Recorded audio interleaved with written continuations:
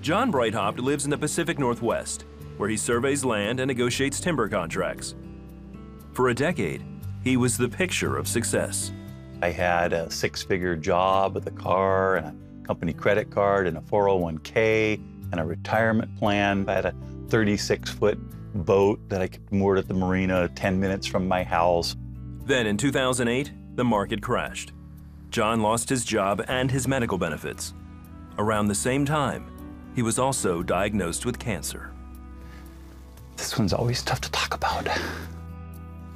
You know, what do you do when your doctor says you have a tumor, you need radiation, you need chemotherapy?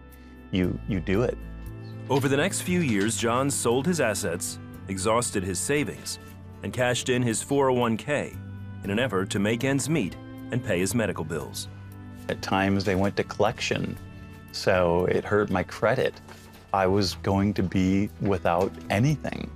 Losing my car, losing my insurance, losing my cell phone, it's not a good feeling. Sporadic work and multiple tumors followed.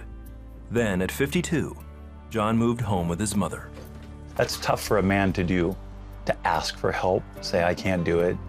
Pretty tough for a self-sustaining man. It's sort of an all-time low. That's when I turned back to God. I said, okay, God, I'll trust in you. You help me get out of these circumstances. John had just under $300 when he says his prayer was answered. He was watching the 700 Club. Terry talked about giving $20, and I've always been touched by the stories that the 700 Club do. And the thought that went through my head was, what's $20? I think the Holy Spirit just prompted me to give that. And I'd never given to a TV ministry before. John called CBN and pledged $20 a month. Within 2 weeks, he had 4 clients and was back in the timber consulting business, working as an independent contractor. The light went off on my head.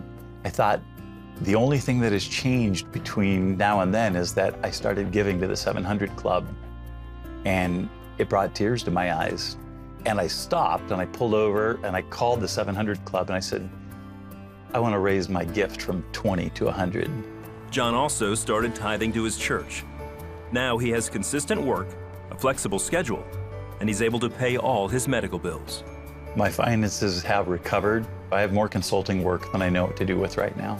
I'm able to put back into savings, put back into my 401k. I don't think there's any way that that could be a coincidence. John challenges others who need a financial turnaround to start giving to CBN. It's a great ministry. It's a great ministry. You say, look, we're tight. We can't squeeze another $100 out. Then give 50, give 40, give $20. I don't believe in giving to get. That's not my motivation. But I gave a little bit, and God blessed a lot.